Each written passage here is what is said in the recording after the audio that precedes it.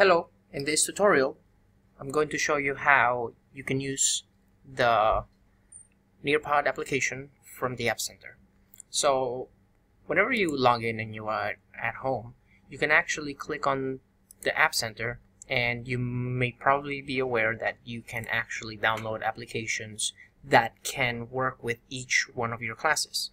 So within these applications, you have this particular Nearpod application, which I've already connected to some of my classes.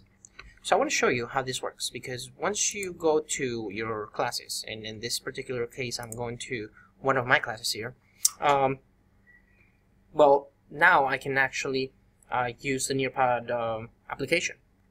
As you see, it appears right here to the left, and it will appear there to your students as well.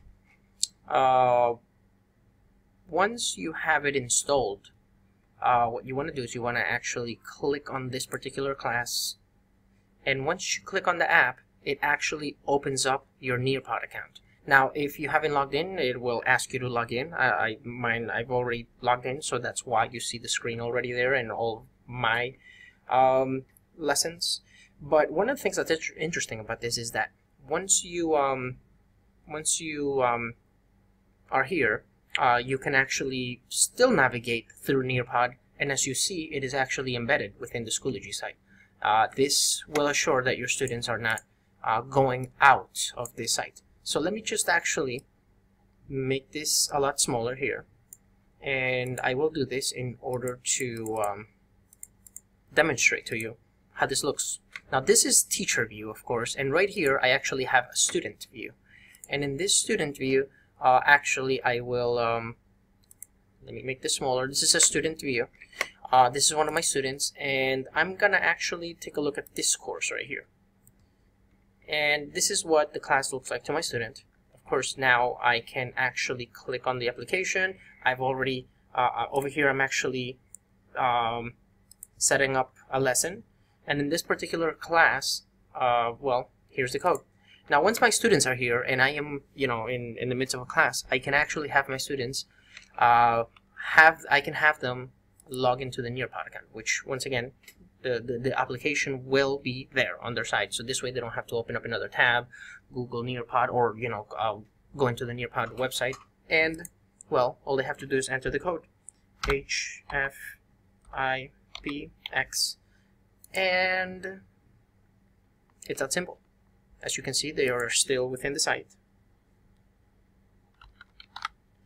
And, well, it's that easy.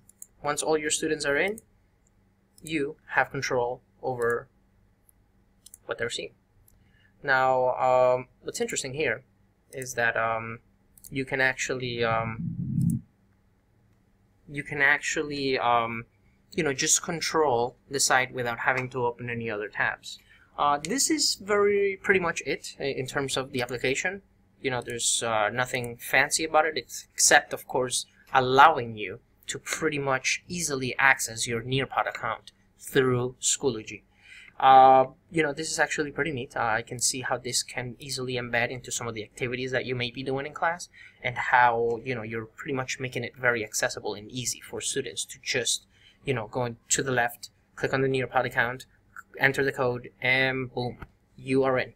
That's pretty much that. That ends this session. I hope you found this tutorial helpful, and I certainly hope that this kind of gives you an idea of how to actually take the Nearpod, how to actually embed the Nearpod application into your practice.